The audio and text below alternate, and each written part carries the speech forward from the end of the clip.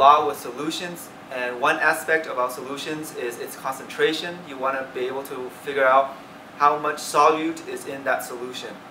And then depending on whether that solution is a mixture of solids or mixtures of solid and liquid or mixtures of liquid, you have different ways of citing that concentration, of saying what that concentration is.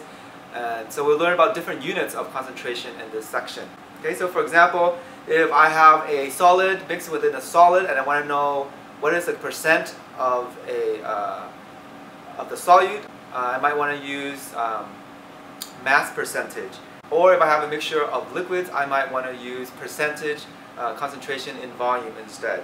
And then in some fields, it is more convenient to write the ratio between the mass of a solute versus the volume of the solution. We can see that as mass per volume percentage.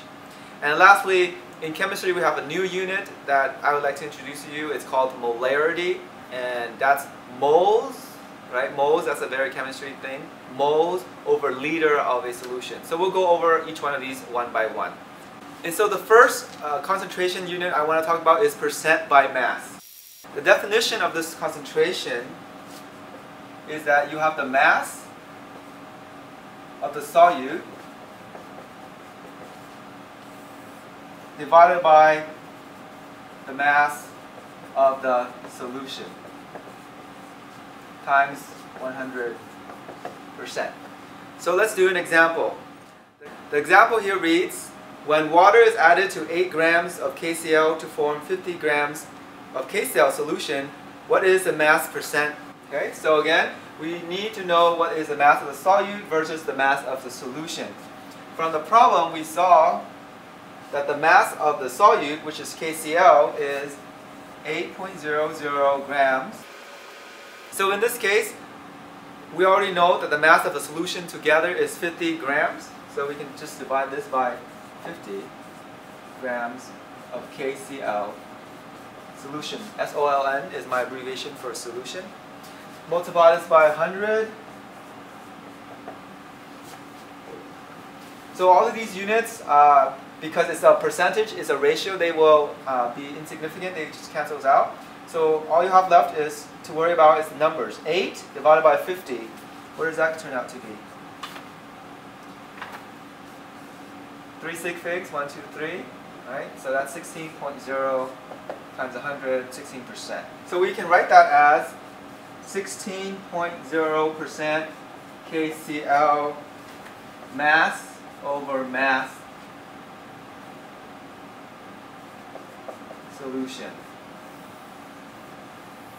Okay, so not to be tricky, but that was a simple case. What if I stated the problem differently? What if I said that you have 8 grams of KCl and you add 50 grams of water?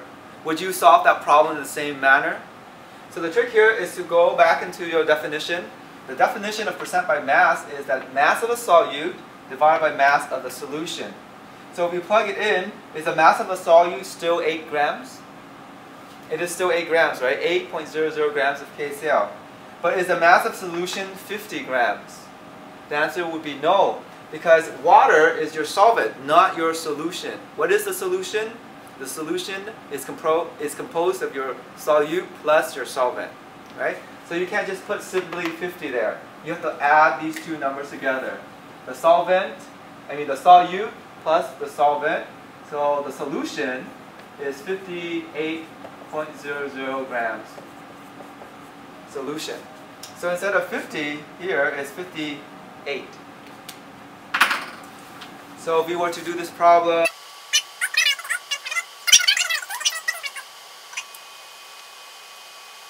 okay, so those are two different ways for you to computate the percentage of solution mass by mass.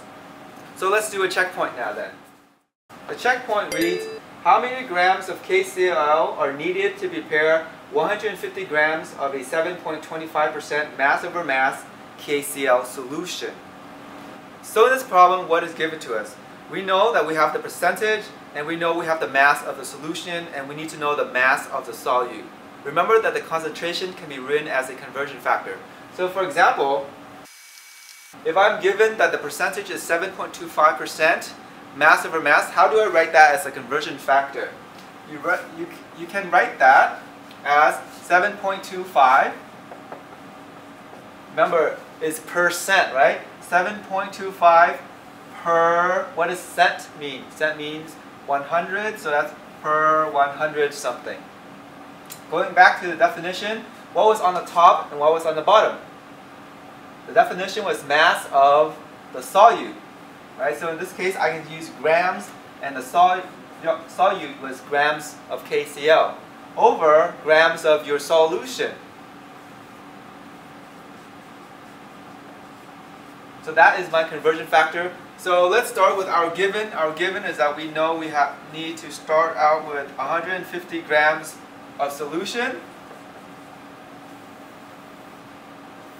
We need to use our percentage as a conversion factor. Grams of solution, so this is okay to stay in the bottom. And this number is on the top. Okay? When we do this math, we see that the grams of solution and grams of solution cancels out, giving us 10.9. What's our unit? This is the only unit that's left, so that's 10.9 grams of KCl. A note about sig figs here. We have 3 sig figs over here. We have 3 sig figs here. This is a percent, is a ratio, so that 100 doesn't have any significant figures, so we can ignore that. So that's why our answer has 3 sig figs. Now what does this number mean? 10.9 grams KCl. That means that if I took out 150 grams of that solution, 10.9 grams of that solution is KCl, the mass of the solute. Alright, let's do this again, now using a different concentration unit. This time we're going to do percent by volume. Again, let's start out with the definition. The percent by volume by definition means any volume of the solute divided by the volume of the solution times 100%. Okay, so let's check this out with our example. So it says in a 59.00 milliliters solution of vanilla extract, 20.65 milliliters of it is alcohol. What is the percent alcohol by volume? Okay, so we want to know what the percent of the solute is. In this case, the solute is alcohol, and the solution is the entire thing, the vanilla extract. Okay, so in this case, to calculate the percentage, you would say, what is my volume of solute? That is the alcohol, so that's 20.65 ml of alcohol. Divided by 59 is your total volume of your vanilla extract. I'm just going to view it as vanilla extract. Multiply that by 100. As long as your units are the same, you're good. If this is milliliters and this is liters, it won't work. As long as the unit is the same. So it turns out then, if you do this math, it's 35.00% alcohol, volume by volume. So the third concentration unit that we will learn is called percent solution. And this one is a little bit tricky because you're not only having mass over mass or volume over volume, but you're having a mix between the two. It's a concentration is the ratio between mass of a solute over volume of the solution. And the mass and the volume is quite specific. In the past, when you would talk about percent by mass, you can use any mass you want as long as the two masses are the same, right? Grams over grams, grams of solute over grams of solution, or kilograms of solute over kilograms of solution. Or in percent by volume, you have milliliters of solute over milliliters of solution, or liters of solute over liters of solution. It doesn't matter as long as those two units are the same.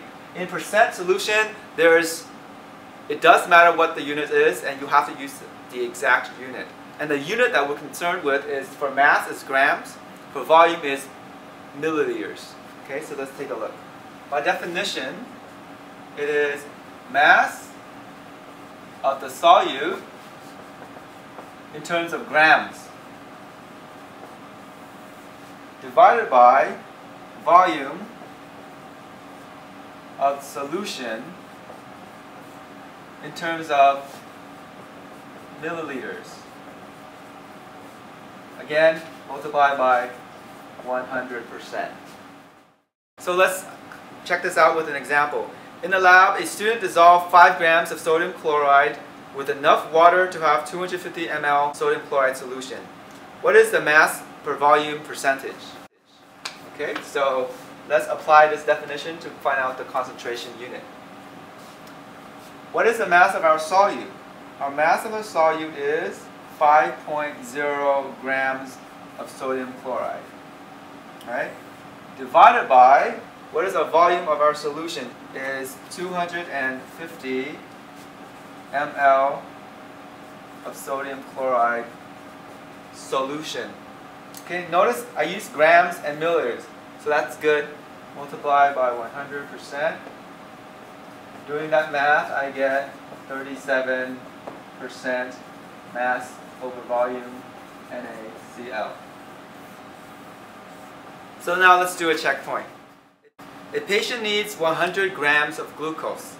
The number of liters of a 5.0% mass over volume glucose solution that must be given is what? Okay? So let's write out all the things that we know. A patient needs 100 grams of glucose. The concentration is 5.0 mass over volume glucose solution. What we need to find out is the volume in terms of liters. Right, so how will we set up this? How would we set up this equation? Our given is that we need to find the volume in a 5% solution that contains 100 grams of glucose. So that's what we're going to start out with. Grams of glucose.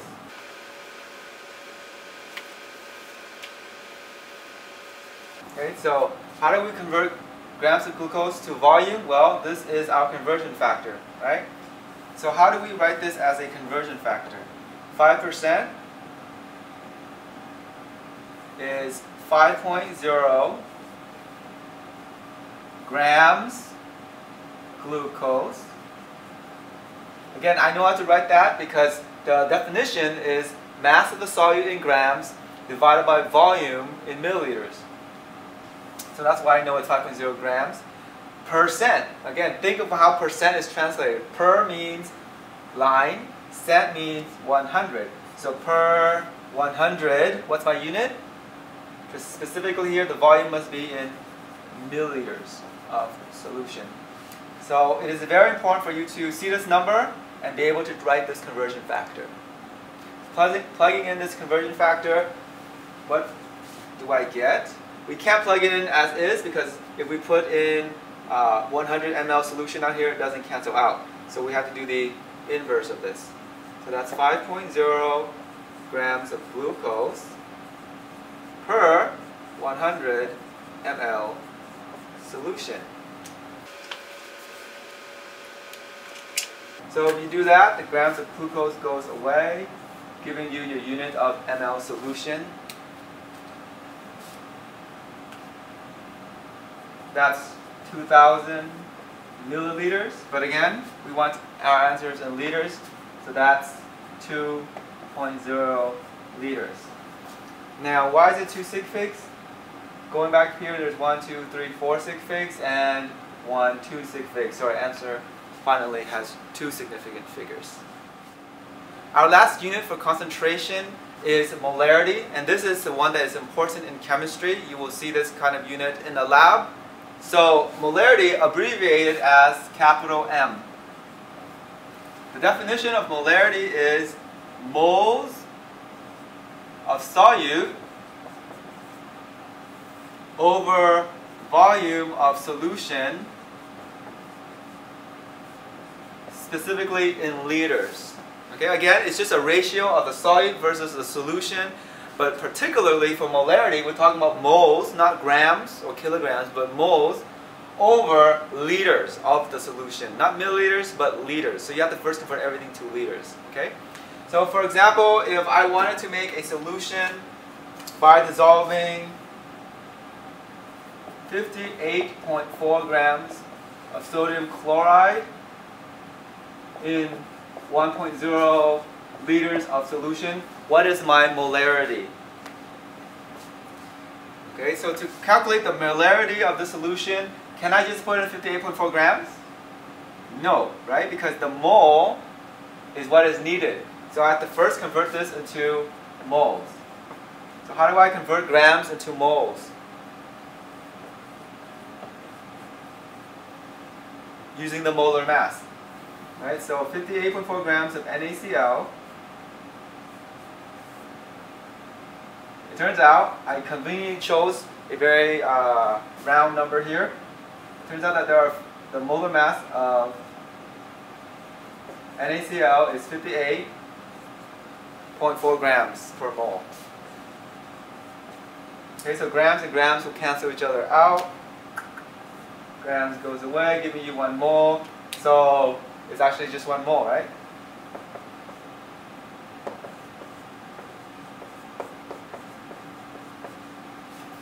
Okay, so to get the molarity, I would put that is 1.00 mol of NaCl divided by the volume in the solution. What's my volume?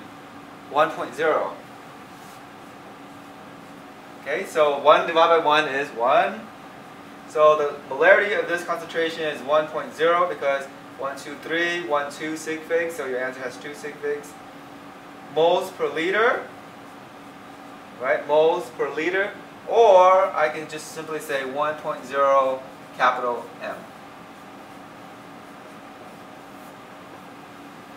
So those are the 4 units of concentration that you will be responsible for in this class.